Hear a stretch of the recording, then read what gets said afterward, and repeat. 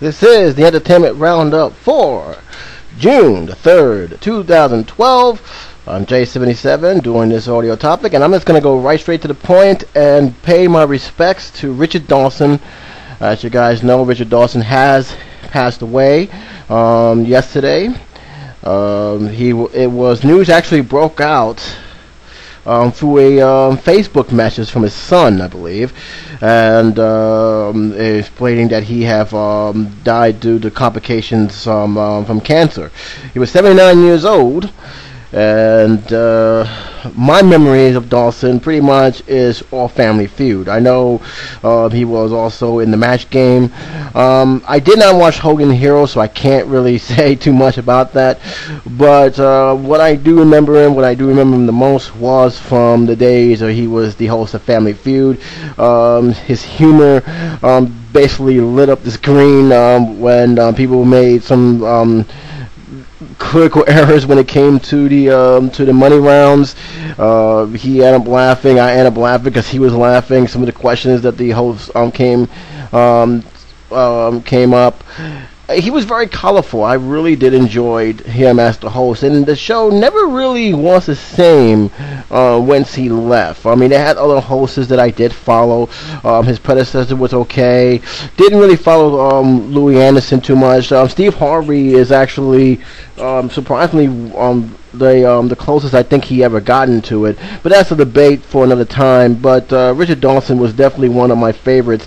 On YouTube, I always look for the classic Richard Dawson Family Feuds more than anything else that I do for my search, and every time I watch him be the host of Family Feud, one of the classic moments, it always cracks me up. I think the best one is when he asked a woman at what point is the woman show that she's pregnant, and I think the woman, instead of saying 3 months or 4 months, she gave exactly the date of the month, like November, and that pretty much I think they had to do a lot of heavy editing at that one, because he just started laughing more so with the other woman who came out. He just started laughing because that was the way the question was presented, to the point where he didn't even bother with the time limit.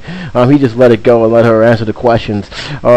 Another memory I have with him, and you can actually find both of these on YouTube, is when he asked an animal a pet with 3 letters, and for some reason or another, no one answered this right. I mean, it's hard to believe, but one said frog, and the other one said alligator, and he tried his best to hold back on the laughter, and he asked one of the contestants,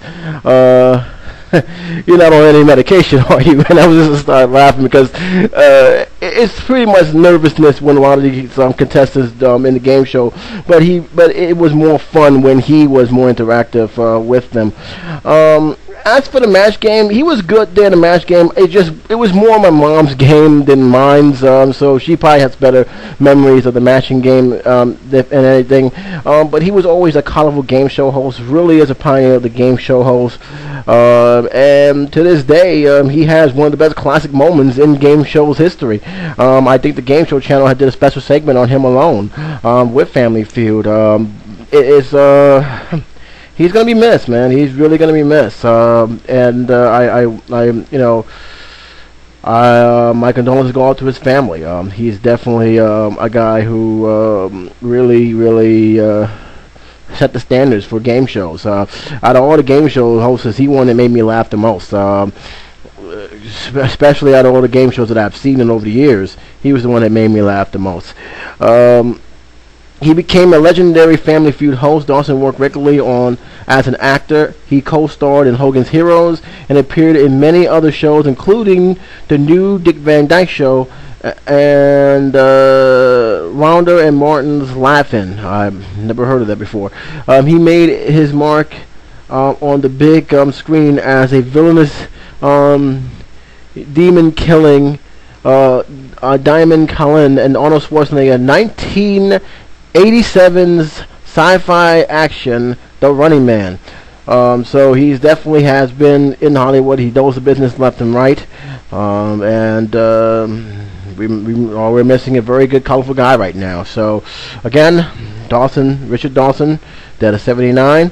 I will leave the link to the news. You guys can check it out yourself and read it on your own spare time, or better yet, just give me your comments and your memories of the legendary actor, game show host, and express yourself on that, on what I just mentioned here. So again, Richard Dawson passing away at the age of 79. Lost his battle to cancer, but he will always be remembered for millions, especially those who are huge fans of Family Feud. Gonna go to full steam now. I gotta talk about Donald Trump. This story came out recently, and I kind of have, I always have funny how when certain people have do something or say something that automatically that doesn't make them what a lot of people are accusing him of him being. I'm going to give my own opinion about this. In fact, I probably would have put this on my What's News forum, but the fact that Arsenio Hall is a celebrity, and the fact technically Donald Trump is actually a celebrity more so than he is in politics and everything, I decided to put it on the entertainment roundup. But apparently Donald Trump had picked Arsenio Hall as the winner of Celebrity Apprentice, and also said this proves he's no racist, which I'm not buying one bit. Now here's the thing, I never even said that he was a racist, but I think he's a total idiot and a guy who is a radical when it comes to his political point of views, because he won't let the birth certificate of Obama die out. He's continuing throwing that out there, and it's gotten to the point where either I'm asking him, are you really upset because you don't think he's an American citizen, or because he's black? Because this whole thing is getting ridiculous, and the fact is, I don't even think people know you can't become a president unless you are actually born in the United States, which he was. Stop trying to say he's not.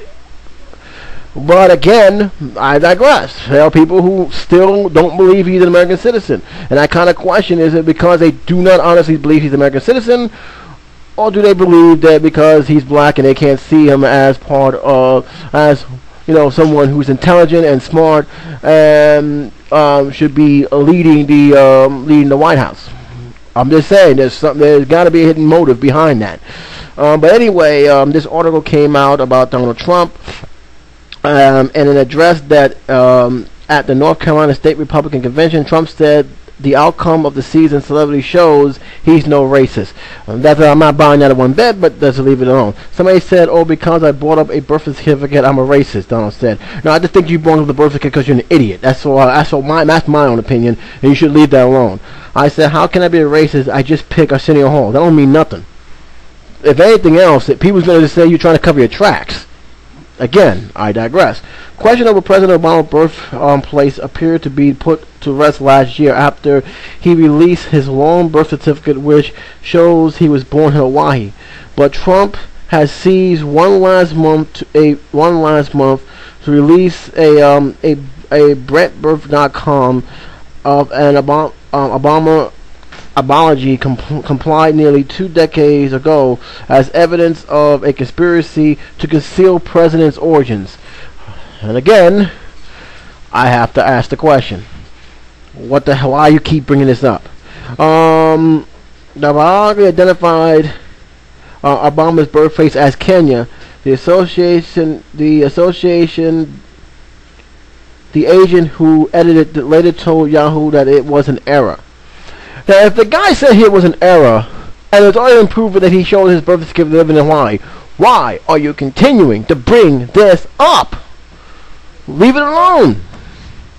You're bringing it up, and it makes no sense, and you're talking that when you go on these talk shows and these news radio shows, you're not talking like a smart man. You're talking like a ranter who is hell-bent on destroying a person's reputation just for the sake of doing it. You have no grounds to do that. And it does make you look like a racist, because people are going to start asking, are you doing this because you think he really wasn't born in the United States, or are you doing it because he's black? And by the way, just because you pick Arsenio Hall don't really mean nothing to me. It really don't. If anything, it's going to add more questions to your reasoning for picking Arsenio Hall. I'm just saying. But anyway, that's pretty much. This was a short list, so that's pretty much. I just read you the whole entire topic. You guys can comment on it if you want. I'll leave a link. You guys can talk about it. But I'm just saying to you guys that he pulling this on himself. If people do believe he's a racist, he pulling it on himself because he won't leave something well alone. Nobody else was talking about it. He keeps bringing it up. Even if people said to bring it up, leave it alone. Leave it alone. Jesus. Anyway, as we move on, we went from Donald Trump, Family Feud. I gotta talk about this one, Sesame Street.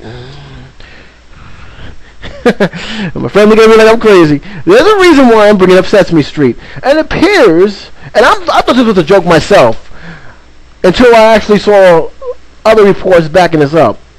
And it has something to do with Guantanamo Bay, by the way. So this is why it's being brought up. It appears that the method of torture has been implemented in Guantanamo Bay. What's the torture, you may ask? The music from Sesame Street. Look, guys, I don't know. I'm not trying to sound like I'm making a joke at it, because I'm really not. But really? Now, let me just read the whole story. I'm going to read you the main headline so you guys can fully understand where I'm coming from with this. Sesame Street songs and heavy metal blasted to torture Guantanamo detainees, reports. This was reported. I'm going to give you the guy's name right here. It was reported by Michigan Niles from the New York Daily News. Okay, so I'm just letting you guys know where this is coming from, alright? A new documentary released by A.J. Zazira exposed the use of children's songs and heavy metal music to torture prisoners at Guantanamo Bay, a tactic that comes about not long after President George W. Bush created a camp to detain prisoners in the war on terror against Al-Qaeda. Sesame Street songwriter Christopher Shepard the film after discovering spearheaded the film after discovering songs he wrote to teach kids how to read and write were being used as weapons of war. The report has launched a controversial interrogation measure back into the spotlight. Let me read it again. Let me read another paragraph. According to the documents, prisoners were strapped to a chair and played music.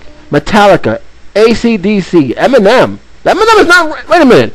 Eminem is not heavy metal. Just want to let you guys know. You guys messed up already. Eminem is not heavy metal. That's rap or R&B. Just want to point that out there. All right. Now this says Barney. Barney's not Sesame Street. Oh, jeez. And others at loud volumes for hours or days on end. The Pentagon spokesman Captain John Kirby told reporters Tuesday that the military used music as an disincentive, but said it's not torture. It is done in a measured way in keeping with our obligations and commitment to treating detainees humanly. Kirby told the press, declined to comment on what specific music was played on or if the method is still being used today. In 2008, Associated Press report detained how loud and repetitive music were used to create fear and disoriented on prolonging capture shock at Guantanamo Bay and other prisoners in Iraq and Afghanistan. The music drove some prisoners literally mad, screaming and banging their head against the wall. Oh, yeah, that's very serious there. According to reports, others said they would have tried to commit suicide if there was a way to do so. Songs like Eminem, which is not heavy metal, White America, Bruce Springsteen. Bruce Springsteen is not heavy metal. This guy don't know what heavy metal is. Born in the USA was chosen. AP report. Do you? Well, I would say right now, there were other reports talking about this, about the music-related incident. As for this report here, there's already errors on this because Barney is not Sesame Street. Barney's a whole different show by on his own. I'm not gonna lie to you. If you play music of Barney a couple of times, I probably go insane too. I'm just saying. Eminem is not heavy metal, so you guys take this article for a grain of salt. I'm not saying that the guy from Daily News is lying. I just think that his information is a little bit suspicious there. But in any case, am I saying that it's actually happening like that? One can only tell. Keep in mind, you don't have to inflict bodily harm to torture your enemies. Keeping the light on 24 hours a day that is bright, you can't even sleep. Music can also be a part of that. Just strapping yourself in a chair, listening to music is also a part of method of torture, even though they claim it's not. There's a whole lot of stuff like this. So I'm not saying that this is not happening, but judging from this report, I'm kind of wondering because, like I said, Eminem is not heavy metal, and the report clearly states, and I'm looking at it right now as we speak, Sesame Street songs and heavy metal blast to torture Guantanamo detainees. Eminem is not heavy metal. AC/DC, you want to say isn't a heavy metal brand? I don't think it is, but it all depends what type of old school metal it is. Metallica, pretty much, but Barney's not Sesame Street. And others. So I'm only assuming the others, meaning that you hear Big Bird singing something. All right, that's the only thing I can tell you. It does report, and this is something that I saw on other sites called Christopher Chief have talked about the songs, and was not very happy about this. I cannot imagine, because when I saw this, I said, "Are you serious? Sesame Street? Are you serious now?" But that's what. But apparently, nothing surprised me when it comes to that camp. Keep in mind, when you're in Guantanamo Bay, you don't have American rights, and that's one of the reasons why they open it. So the rights of those guys do not apply to the rights we have in the United States of America. So nothing surprising what goes on. Keep in mind, it's behind closed walls. And that brings me to another question is, who leaked this information? As well as if this information is accurate, and how, and does that person still have a job in the military after that? But I'm gonna leave you the link anyway. I'll attempt to put another link here so you guys can match stories, because this guy's story is not that well orchestrated. I'm just saying. Well, let's go to No Doubt. I'm moving right on along. No Doubt has a lawsuit against Band Hero video game studios, and according to what I believe, I'm gonna read a little bit about this because it's very interesting that this lawsuit, I think, was an improper use of their image or their songs, and they're looking to stop them from releasing the game. I'll read some of the stuff to you and I'll talk about it. Because I have heard about this, but really didn't follow it. I didn't know No Doubt was still in existence because I thought Gwen Stefani went on her own. No Doubt attorneys can argue to the jury that the band was misled by gamers giants Advertisement Publisher Inc. about how its likeness would be used in the video game Band Heroes. The judge ruled Tuesday, so they got a grant that they're going to move forward. The ruling of the Supreme Court Judge Romania Sees rejected the motion by Activision's lawyers to dismiss several claims from the case, including fraud, violation of public rights, publicity rights, and breach of contract. Scene determined they were geniuses dispute above evidence that the jury should consider. No Doubt sued the Santa Monica, California-based video game company in November 2009, claiming that the band was never told that players would be able to unlock avatars of the band to perform other artists' music. This case cited interest in which players could use singers Gwen Stefani to perform a subjective lyric from the Rolling Stones. Rolling Stone hit Honky Tonk Woman. Or have a virtual version of Basic Tony Connell sing his band a hit Just a Girl, but with Stefani's voice. Interesting. The lawsuit claimed the features turned the band into a virtual cardiac circus act. Interesting. They also said that Activision claimed the idea of unlocking unadvertised features of the video game has been around since the early days of the industry, and the company did nothing wrong. Attorney expect the case will go to trial later this year. This is very interesting. I don't know how many cases like this exist. This is, for what I understand, this is actually the first case that I've actually heard of. But it definitely raised the question: do they have the right to mingle with the character's features? Should players use their features to sing other people's music? That is something that I really want to say that that will be interesting to see how this goes. And I think that a lot of game industries are going to be keeping an eye on this, because it does have a potential to change the way features are used in other games, whether by music actors, musicians, or just plain actors in general. Because this is not just going to affect this case; it's going to affect everyone who wants to hire actors and actresses to be in their video games. So it's definitely something to keep an eye on. It's definitely something that we should at least, for at least if you're a gamer or game developer, to keep a steady close attention to, because it can have a very strong impact on how they negotiate deals with actors and musicians when it comes to their video games. It also says in this article, and again I will leave all links to any audio articles that I've talked about.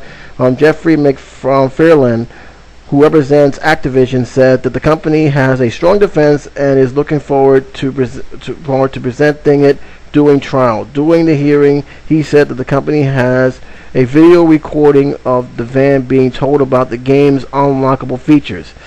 Interesting that he brought that up. Now, if there is a video recording, the question means that they knew about that video recording, and is it written in contract? And I'll tell you why I say this. Video recording has been a subject of a hot topic. If you record someone in video, depending on what state, that could be thrown out, especially if they did not know that it was being recorded. All right, and if it's not being recorded, what exactly was told to them versus the contract they have signed? Just because you have something on camera, and you're saying, all right, we want to do this, and there's lockable characters, unless they sign an approval, what good is that video recording is going to do, other than saying that they was told about it? So we'll see about that one. The band's attorney, Brett Dexter, said the ruling seems inventable, and note that No Doubt have repeatedly won the right to pursue the case in both state and I think international courts, appellate courts. Okay. So yeah, this is gonna be interesting. I'm kind of curious how this works. I'm kind of curious how this is gonna go. If you guys are gamers and you know more about this, and you guys feel that No Doubt, a group that I actually listened to during the '90s, has a strong case.